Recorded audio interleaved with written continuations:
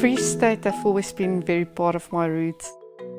I enjoy going to Johannesburg or on a residency where you have a strong sense of place. But this, to me, it's very real.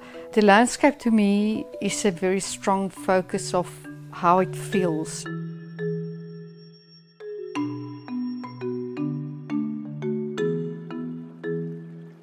My process is a very hands-on, tactile approach.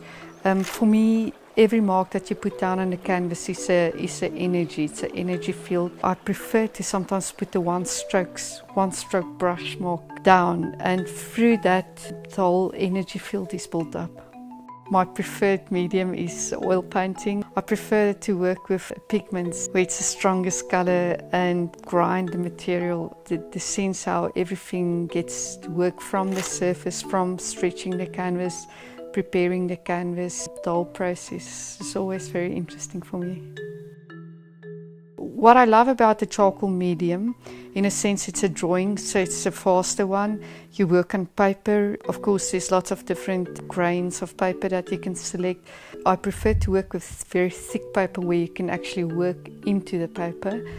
And it's black and white most of the time, so it's easier to get the work into focus when it's completed. Oil painting is a much slower medium. It's oil, it's canvas, it's the build-up of layer. It's about the oil paint, the medium, the glazing, the tactility about it. And then, of course, stone lithography.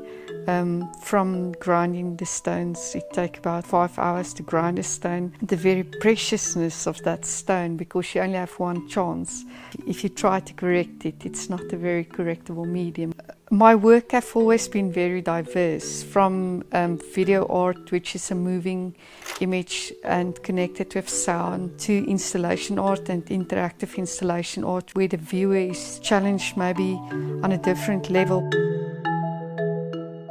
My work started off with a very strong theme on agricultural practices, food, the people that lives on the land, and then the animals.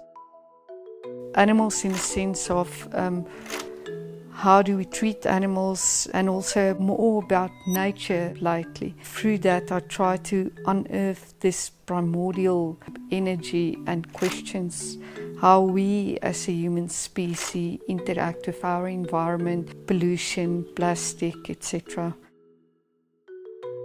Painting you can still rework, but charcoal, if the paper starts to get tired, I demolish it